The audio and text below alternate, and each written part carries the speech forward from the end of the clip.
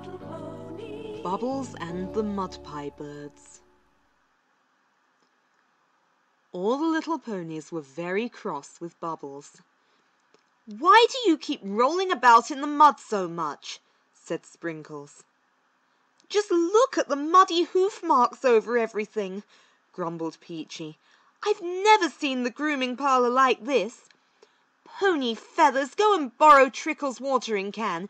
You'll need it to get all that mud off," scolded Peachy. Trickles was helping Lemon Drop build a new flower jump.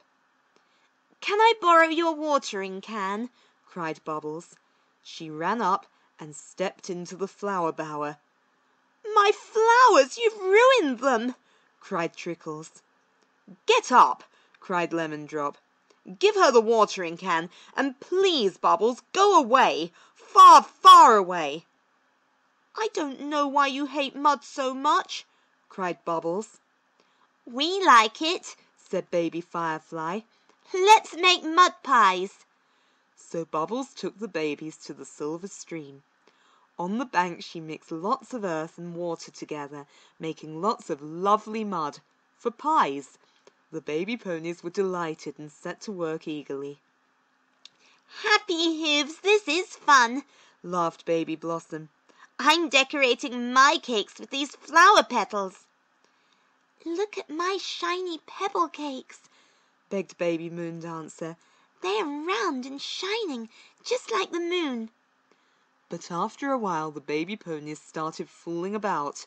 Baby Cotton Candy and Baby Blossom threw mud at each other, and Baby Glory tried to eat her pies. "Heavy Hooves, they taste horrid," she cried. "You silly baby," cried Majesty.